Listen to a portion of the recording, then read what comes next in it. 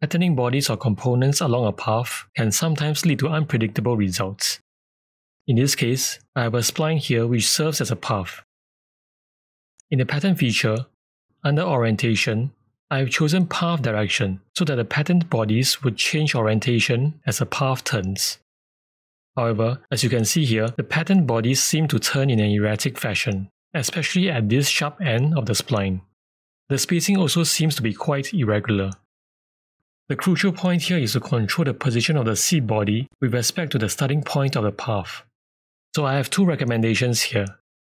First of all, make sure that the spline begins from the center of the body. Drag the starting point of the spline and hover over the vertical and horizontal edge of the body to get an inferred center point. Second, the spline handle of the starting point should be parallel to the length of the seed body, which is horizontal in this case.